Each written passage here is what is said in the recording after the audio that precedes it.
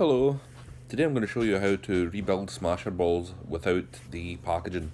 The packaging does make it a heck of a lot easier, you know, the little clear circles that they come in. It does make it a lot easier for reassembly, but you don't actually have to do that. So what you need is 6 pieces. You need 2 pieces that say smashers written on them in embossed lettering. You need 1 blank piece. You need 2 of the side eyeball pieces, and you need the 1 large middle of the eyeball. So basically you're just going to try and hold it in place by making the eye line up so you got a proper eye there. The smashers bits, the embossed lettering, they go on the sides and they just sort of slide down like this. Now it's at this point where you can try and sort of, if you can see, put your finger across the whole sort of eye part and hold it together.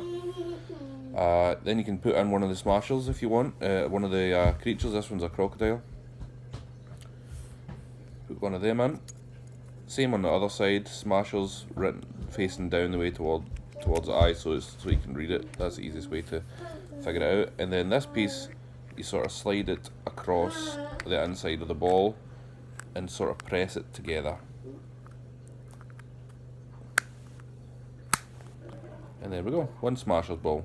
It does take a bit of practice, does take a bit of getting used to.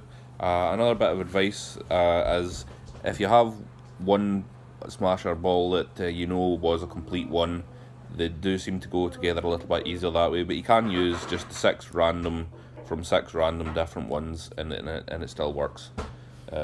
So there you go. As you can see, I've got a few to make up still.